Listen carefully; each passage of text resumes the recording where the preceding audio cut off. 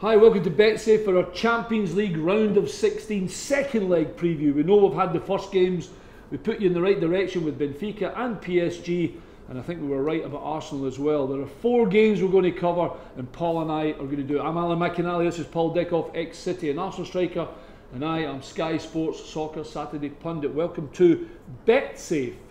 Arsenal versus Bayern, it's already 5-1 to Bayern. If you're an Arsenal player, are you just, I don't know what you want. What do you want to have? You've got to, if you're an Arsenal player and you're Arsene Wenger, you've got to be positive and say, let's get an early goal and see where it takes us. But Bayern were absolutely fantastic. Look, Arsenal were in the game up until half time, 1-1. Yeah, 1-1 at half time. Munich just blew them away, second half. Do you think they probably thought, well, we've got to half time, we've done really well, and they haven't started the second half properly, and Bayern have just gone. Yeah, and I think they hurt Bayern Munich as well. You know, and they've come out second half, and Ancelotti's obviously get into them. And look, they've got some top players. We were just speaking off camera there, saying you're 3 and 4-1 down. How do you feel as an Arsenal player when Munich can still bring on somebody like Thomas Müller? Yeah, exactly, it's got to kill you. And does Ancelotti make 4 or 5 changes? Well, that's the one. I'll give you the thing. Arsenal 19-10, almost twos. 29-10 the draw. Munich 5-4. It's a big price for Bayern Munich. The only thing is, what team does Ancelotti say, look, I think we've got this in the bag without being overly confident?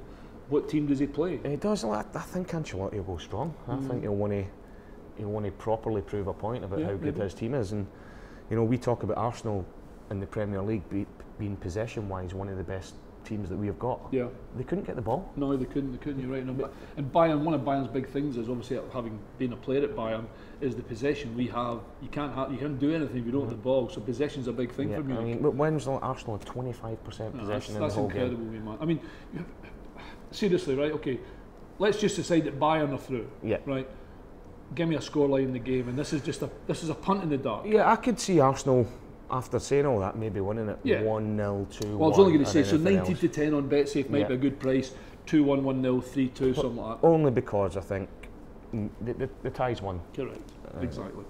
Napoli versus Real Madrid, 1-3, 3-1 Real. It didn't look at one point it was going to be like that, to be honest. No, and this will be a tough game for them. I do agree. Real Madrid going to Naples. In there. Yeah.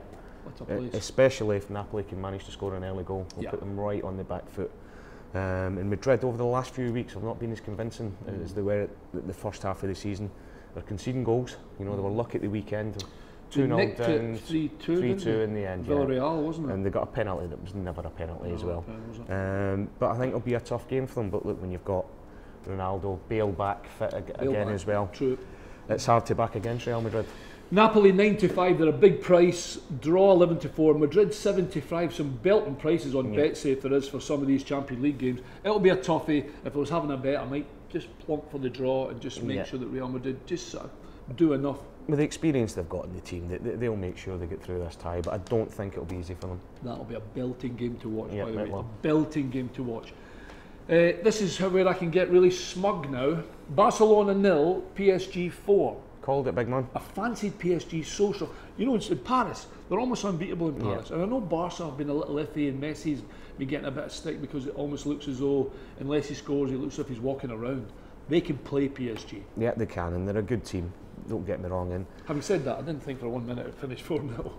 They were absolutely fantastic on the night. Cavani, after the last few seasons, playing second fiddle to Ibrahimovic. 34 goals he's got already this year. Amazing. I know the French league isn't what it should be, but PSG were great. The one thing I will say about this, if there's one team at home that's got Neymar, Suarez and Messi that can go and beat any team 4 or 5-0, it's Barcelona. Barca 1-2. It could be the biggest price in the history of betsafe.com if they manage to do that. 19-5 the draw. PSG 51-10. Over fives on PSG. If you think Barca can win 4-0, it's 23-1. Barca -3, 22-3. Well, you've got to be daft if you're going to say Barca's going to go through. But as I've just said, they are the one team that could go and beat anybody. I think again, Barca 1-2 in your doubles and trebles. I think Barca in the game might be called. I think Barcelona will win the game. Yeah, without a shadow of a doubt. But the form PSG are in, especially going forward, you can see them scoring as well. My absolute banker, and I did put my neck on the block and say Benfica are strong at home. Dortmund have been good, having done the game for Sky, they probably should have won the game. Benfica won 1-0. Aubameyang missed a penalty in glorious amount of chances, and Dortmund are 1-3, and it is the standout bet for me. There is no chance Dortmund don't win this game. No, especially at home. And you've got to give yourself a bit of credit. You called it. It's a toughie. You fancy Benfica I did. at home. I've been there. And it's a hard place to play, Paul. It really is. But then again, Dortmund, with the chances they've had, if they create the same sort of chances, I would imagine Dortmund go through. Yeah, I can see Dortmund winning it comfortably. Especially, look, Benfica won the game 1-0. We're saying it's a tough place to go, but Dortmund should have won the game. It was at Fulham and kind of disappeared off the planet. Now he's scoring Champions League goals. Yeah, I know, but Dortmund should have won the game over there. And if they're creating chances in Benfica, which is a tough place to go, in Dortmund, I can see them winning quite comfortably, 3-4 easily. That much? Okay, well in that case then I'm going to give you some top prices that Paul's managed to pick out there. 1-3 Dortmund to win the game, 9-2 the draw, a massive 89-10, over nearly 9-1 on Benfica. Benfica to advance, even money. I'll lay you anything you want on that. Dortmund -1, 9-10. It really could be the standout bet of the thing. So let's go through. So we're happy with Dortmund. We think Barca will probably just win it, but PSG will go through. Napoli, Real Madrid, a plump for 11 to follow the draw there. I can see.